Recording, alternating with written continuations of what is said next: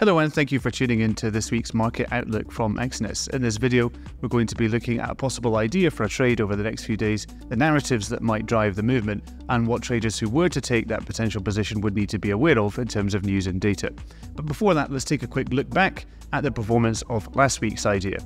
Last week's idea was a potential buy for the pound sterling against the Canadian dollar from the area of around 169 with a target around 170 to 171.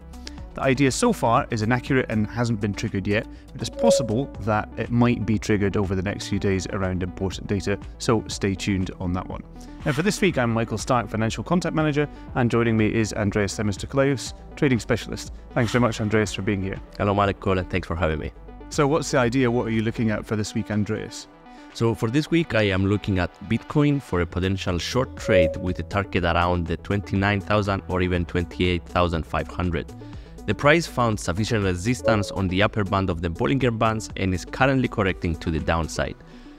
This has the potential to continue further down since the stochastic oscillator is in the extreme overbought area for the last week. Also, the 50-day moving average has recently crossed below the 100-day moving average, indicating that the bullish momentum has potentially shifted. The area between the 29,000 and 28,500 is the level where both the daily and the weekly Fibonacci retracement levels coexist, making it a very strong technical support level on the chart. And what are some of the narratives or the factors in focus for that potential move down for Bitcoin?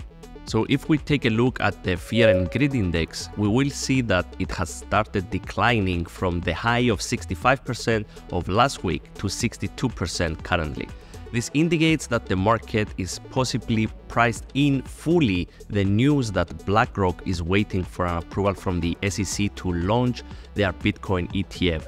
This was actually one of the main factors behind the aggressive bullish rally that we saw last week.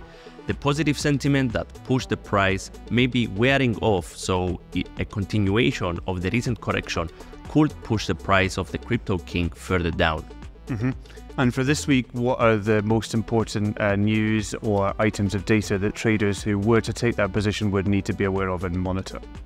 In terms of economic data that could influence this trade is coming mainly from the US and more specifically the core PCE index, the personal income and personal expenditure on Friday, while on Monday we have the US manufacturing PMI, which would affect the US dollar and its pairs, Bitcoin included. Okay, thank you very much, Andreas, for giving us the idea. And in summary, the potential idea for a trade this week is a sell for Bitcoin against the US dollar with a possible target around 29,000 or perhaps even 28,500. Primary narratives behind that position are the decline for the Fear and Greed Index and the likely declining sentiment around the launch of BlackRock's ETF on Bitcoin. The most important releases to be watched this week are American PC, personal income and personal spending. Remember that this is just an idea for a trade, it's not a guarantee of success or a signal. You should always do your own research and manage risk.